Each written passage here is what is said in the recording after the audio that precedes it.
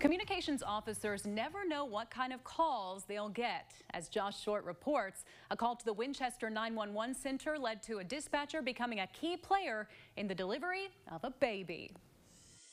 Calls of all sorts will come into the 911 dispatch at any given moment, and that can include a baby being born. Dispatcher Sarah Miller got that exact call from a couple traveling along the Mountain Parkway to the hospital in Clark County. It was 3:30 a.m., and the baby wasn't interested in waiting to be delivered in the hospital, meaning Miller jumped into action. Not every day that we get a call like that,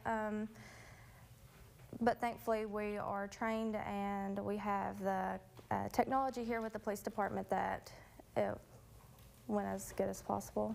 They had initially ended up having to pull over because mom was in labor, and we talked her through. I got responders on the way, and the baby was born before even responders got there. Thanks to Miller's calm guidance, Allison and Alan Kiefer did what was needed to bring a new family member into the world, a 7-pound, 9-ounce baby boy. It was actually really nice to actually be able to go to the hospital and see the baby, meet the family. They were really thankful, really excited.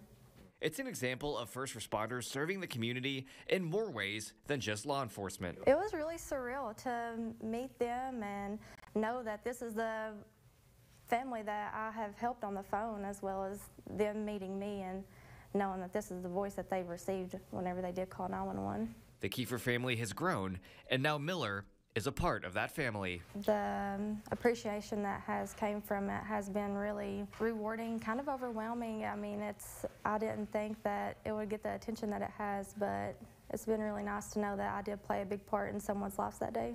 In Winchester, Josh Short, Fox 56 News.